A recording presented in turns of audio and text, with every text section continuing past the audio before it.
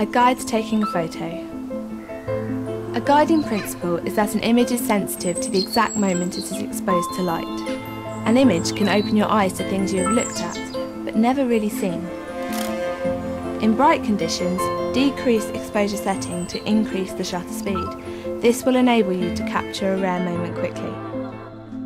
Mum's got depression. The last 2 years have been particularly bad for her, and she's spent quite a lot of time in hospital. She's on quite strong medication and nothing seems to have much of an effect. It's been quite rare to see her smiling. Recharging time for a completely exhausted battery is a minimum of 8 hours per day.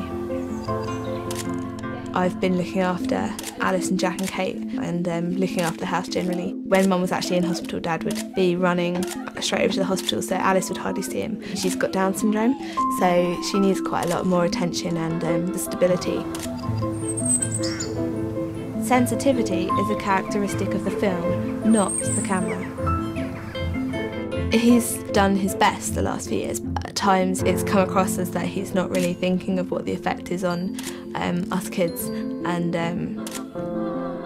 that he's much more concerned with his relationship with Mum than he is about his children, which gets quite frustrating.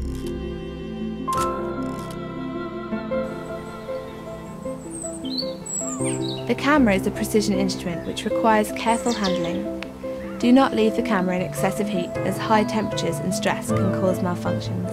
Well, the first exam period that we had was when Mum first went into hospital. I missed quite a lot of college. I felt like I wasn't concentrating properly on my exams because I was worried about what was going on at home, whether Mum was okay. When I finally did have time to sit down on my books, it would be like I'm just too tired and it's not going in.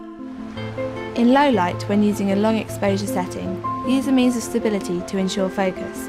Mount the camera on a tripod or rest it on a solid surface.